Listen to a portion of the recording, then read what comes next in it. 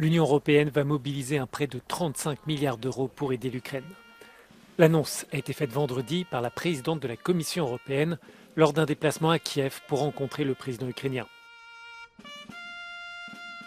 Ce prêt s'intègre dans un plan du G7 qui veut lever 50 milliards de dollars en faveur de l'Ukraine à partir des futurs bénéfices générés par les avoirs russes gelés.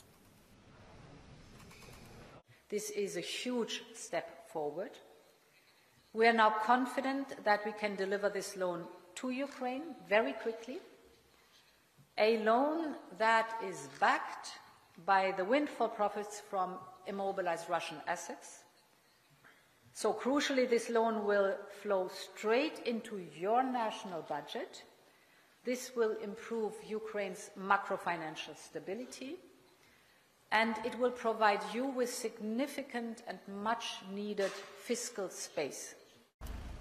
Le budget de l'Union européenne servira de garantie financière, ce qui signifie que le prêt devra être approuvé par le Parlement européen et par les États membres à la majorité qualifiée.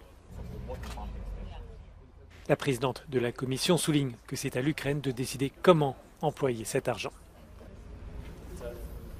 President Zelensky said the money would now be spent on kindergartens, on bomb shelters, on reconstructing the energy sector and on Ukrainian-made missiles. He urged countries who are blocking the rest of the money, Hungary, to allow it to be released as soon as possible. Both he and Ursula von der Leyen stressed the urgency of the situation, given that Ukraine's energy sector is almost at breaking point.